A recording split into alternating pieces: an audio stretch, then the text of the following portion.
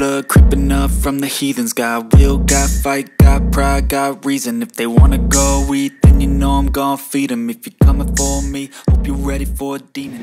Finally we are again at the airport, Cairo International Airport, and अब बस 2 बजे की फ़्लाइट है 1:55 की from Cairo to directly Toronto. हाँ, और अभी जैसे देख रहे हो तो कायरो में वैसे ठंड बढ़ गई है, मतलब ठंड ऐसे उतनी खास है नहीं, बट क्या है कि इस पर हवा बहुत ज़्यादा तेज़ चल रही है, जिसके कारण थोड़ी सी ठंड लग रही है। तो हम फ्लाई कर रहे हैं अभी 1:55 को, बट अभी इंडिया के टाइम के हिसाब से अभी बज रहे हैं 3 बज गए, तो नींद तो अभी से आ रही है।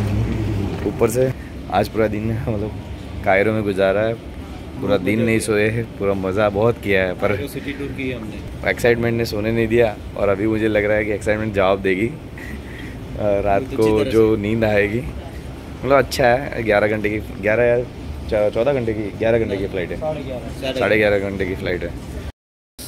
इसी बात का डर है कि फ़्लाइट मिस ना कर दे सोते सोते।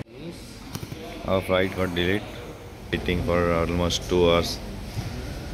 Now finally we are on boarding in the flight. Yeah, my eyes are sleepy. Oh, this is the huge one. For a demon, I got eyes in the back of my head, I'm seeing. Take me for granted and you know I'm leaving. I'ma take what's mine with the webs I'm weaving. I could take this crowd from seeing to believing. Got a taste for blood and my tongue keeps bleeding from the words I spit. So sharp, so freezing, so cold. Behold, frostbite they feeling. I could tear you apart or I could go heal them. Don't believe in fate, don't believe in ceilings. I just need a taste and my mind starts peeling. I don't pace myself, I grind on kneeling. Got lust for change, I just love the feeling. I ain't gonna give up. Got too little time, I'ma live up. Head down, push forward through the tough times. Cause anything worth doing is a tough climb. And I ain't gonna give up. Got too little time, I'ma live up. Head down, push forward through the tough times. Cause anything worth doing. Currently I am at Toronto airport and the immigration process is very smooth. तो बगैर tension लिए आराम से अपने document अपने साथ रखो।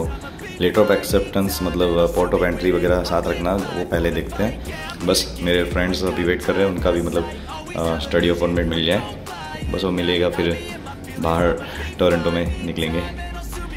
Luggage वगैरह सब लेना है अभी, और बट देखो मैंने अपनी फ़ाइल और वीज़ा सब साथ में ही रखा है, सारे डॉक्यूमेंट सब साथ में ही है।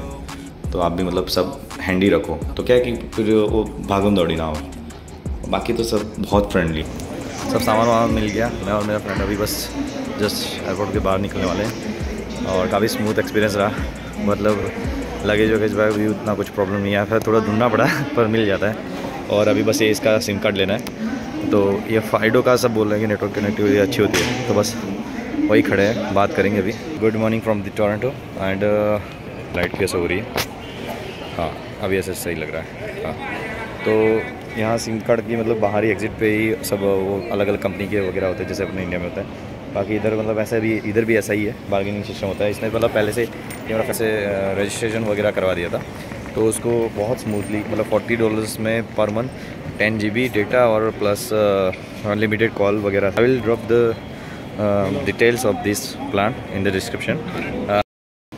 I didn't register for this plan from the India, but when I asked for a rematchy plan of my friend, then she told me that she can do that. तो ऐसे ही अपने मैं और मेरा फ्रेंड अभी वो राइड की राह देख रहे हैं, पता नहीं राइडर कहाँ है। बट यहाँ भाई विंडसर का, टोरंटो, सॉरी विंडसर नहीं, टोरंटो का अभी बाहर का एयरपोर्ट पे सब गाड़ियाँ वाड़ियाँ खड़ी है, राइडर वगैरह। हाँ, वेट कर रहे हैं अभी, बस वो आ जाए फटाफट से, तो हम भी आराम से निकले।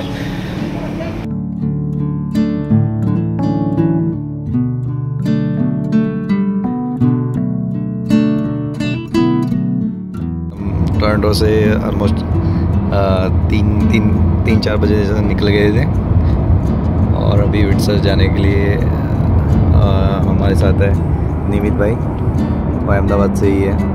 6 महीने पहले ही एज अ स्टूडेंट आए थे, और काफ़ी इन्फॉर्मेशन उनसे मतलब हमने जानी वगैरह, रहने वहने का, सिम कार्ड के रिलेटेड, जॉब वगैरह।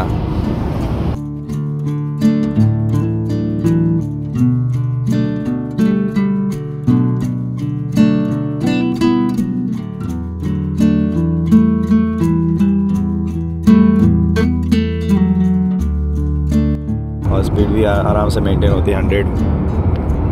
और अभी आजू बाजू का सब ऑलमोस्ट फार्म दिख रहे हैं अभी तो।